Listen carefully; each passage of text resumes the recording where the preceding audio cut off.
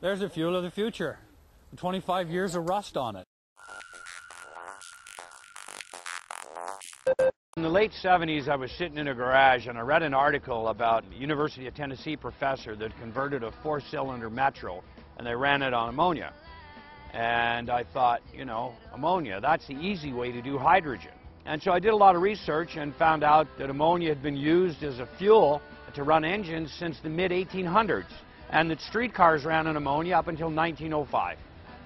And then I found out that Rudolf Diesel made ammonia engines before he made diesel engines. So I went to Los Angeles and hired some engineers and brought them to Canada, and we converted this thing right here and a diesel pickup, both to run on ammonia in 1980.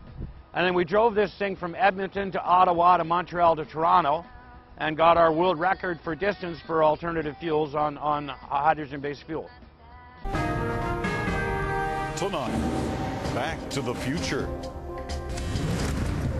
Drive a hybrid? Think you're pretty smart? Well, your vehicle may be fuel efficient, but ahead of the curve? Sorry. That prize goes to Greg Vezina. 25 years ago, he found fame by getting his Chevy Impala to run on something he called hydrofuel. So what happened to Vezina and his Chevy? Well, here we are.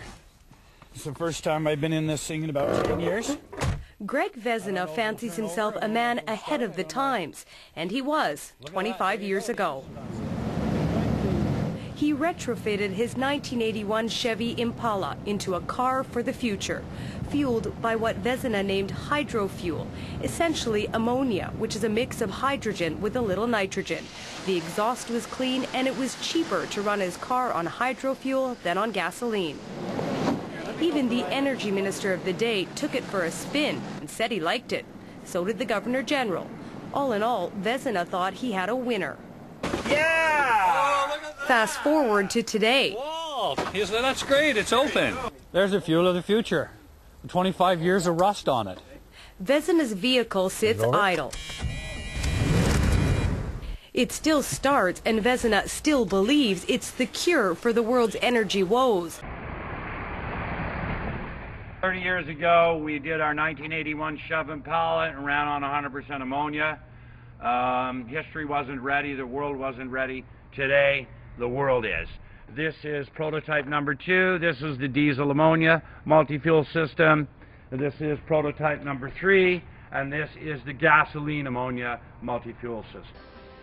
So it's much more efficient than other fuels. It's 110% efficiency, 120% net power output. It works better than other fuels. There's no carbon in it, so there's no oil viscosity breakdown, very little wear and tear on engines. The U.S. government is taking a serious look at ammonia as a fuel. The DOE's done a major study that found that you could fuel 80% of the vehicles in the United States in the 100 largest cities using the existing infrastructure. Ammonia right now is stored for 6 months and then used by the farmers in 2 or 3 weeks. So we could fuel all the vehicles we have using the existing storage capacity if we make it throughput. There's 2 major international studies on ammonia safety and handling that find it as safe as, if not far safer than gasoline. The real advantage of ammonia is that we can make it from non-hydrocarbon sources. It's totally green. There's no emissions except nitrous oxide. It'll increase your maintenance, your range, your power, your output, and it's half the price. In 5 years, we could run everything on ammonia and have carbon negative fuel. Fuel that actually takes carbon out of the atmosphere in its manufacture and eliminates carbon when you make it from coal or oil. You take the carbon out and you make black soil fertilizer out of the pollution. It works better than other fuels. It's much more efficient than other fuels, and it's half the price.